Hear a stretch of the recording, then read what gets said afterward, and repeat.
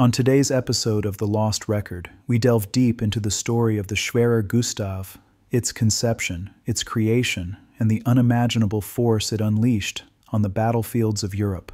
During the uneasy years before the Second World War, Europe was a continent preparing for the worst while hoping for the best.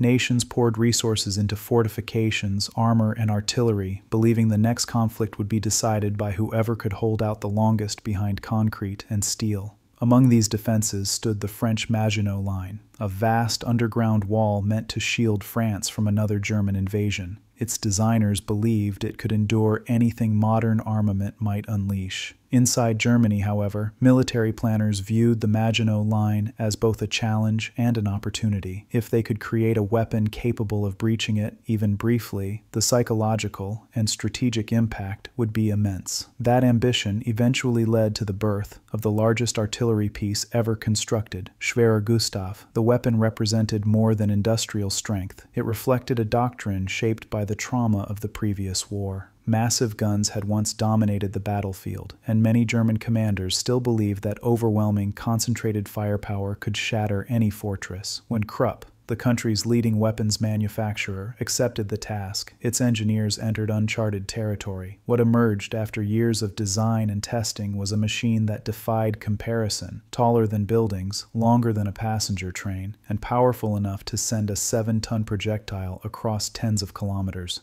Schwerer Gustav pushed the boundaries of what human hands could create. Though conceived for one purpose, it was ultimately used for another. Its journey, from early drawings in Essen to its thunderous appearance in Crimea, reveals not only engineering ambition, but the shifting realities of a world at war. This is the story of a weapon unmatched in size, and the brief moment when it stood at the center of one of history's most brutal sieges.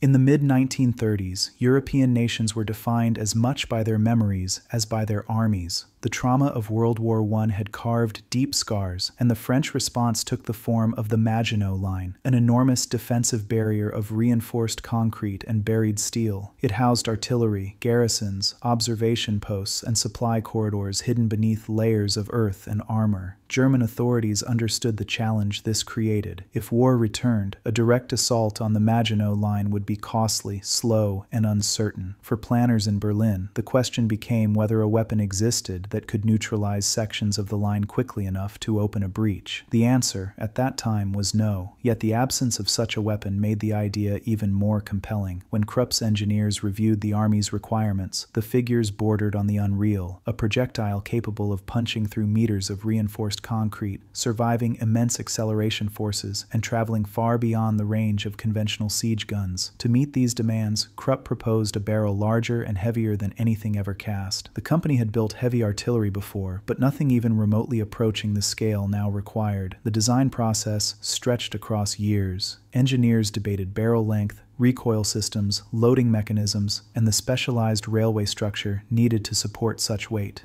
Metallurgists experimented with new alloys. Artillery experts calculated pressures previously considered unmanageable.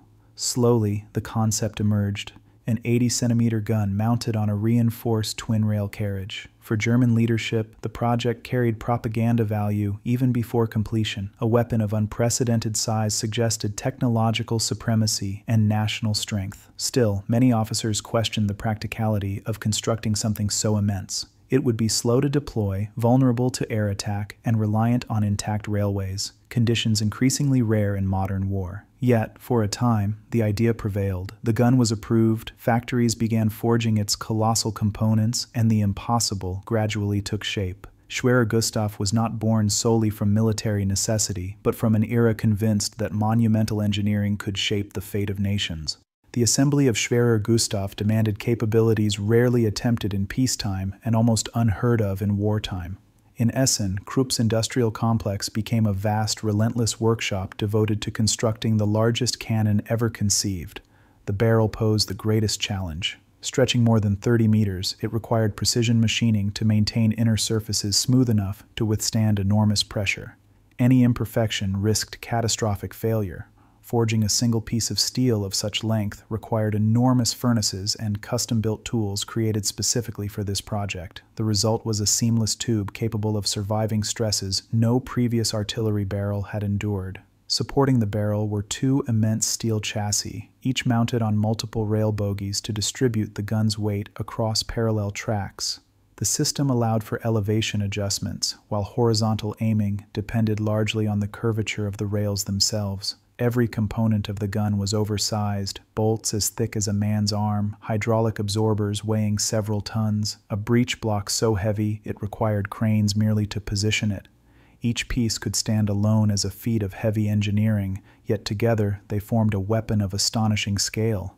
Ammunition was equally formidable. The shells, taller than ordinary soldiers, were built to survive the massive forces generated at firing. High explosive rounds carried hundreds of kilograms of explosives, while armor-piercing shells relied on their own immense weight and velocity to penetrate deep into fortifications. By completion, the gun weighed roughly 1,350 tons, too heavy for most bridges, too large for standard rail transport, and too valuable to risk in mobile combat.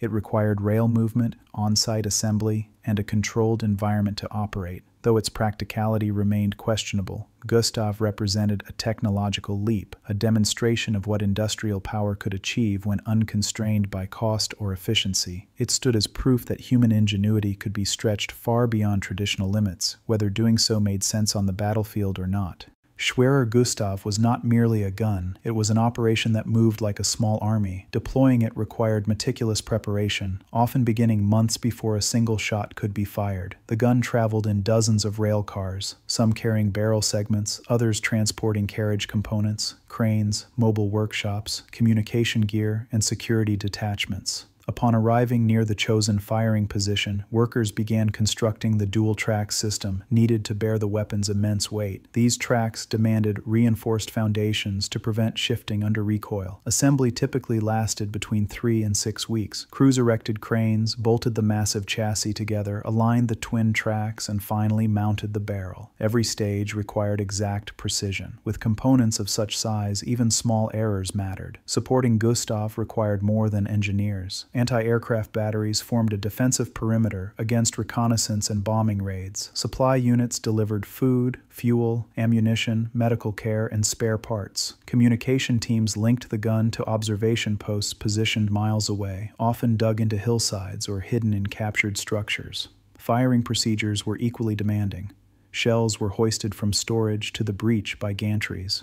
Multiple powder charges were inserted behind each projectile, their quantities calibrated to the required range and target type.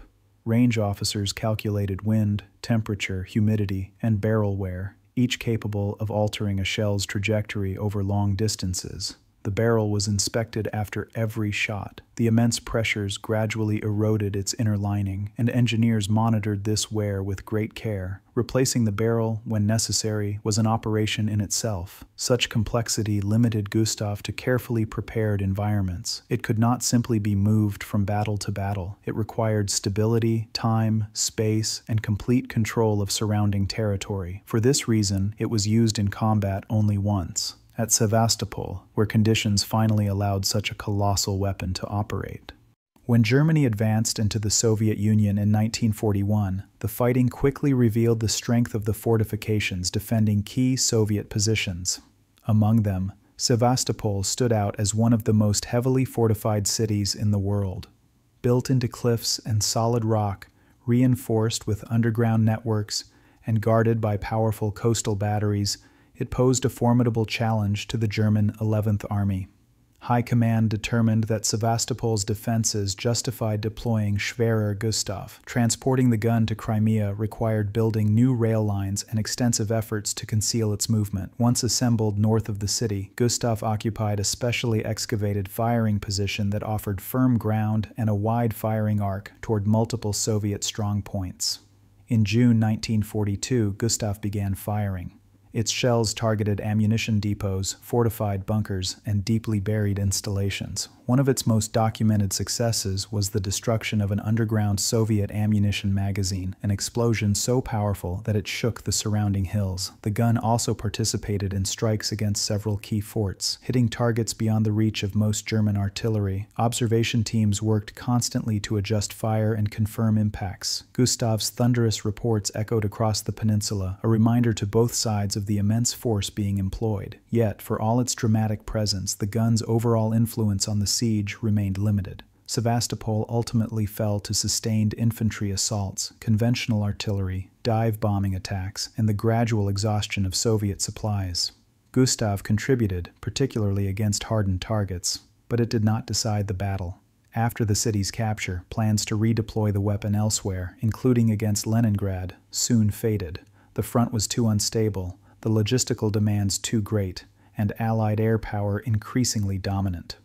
The moment for such a weapon had passed almost as soon as it arrived.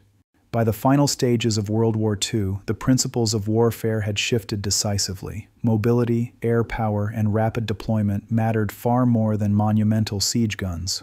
Weapons like Schwerer Gustav, once envisioned as war changers, had become symbols of an older military mindset. Key disadvantages of the gun quickly became apparent. Its operation required immense manpower and logistics. Approximately 2,000 to 2,500 personnel were needed for assembly, operation, and security, including several anti-aircraft battalions to provide protection. Transported in 5 main sections on a dedicated railway, assembly alone took 4 days. Its extreme immobility further limited effectiveness.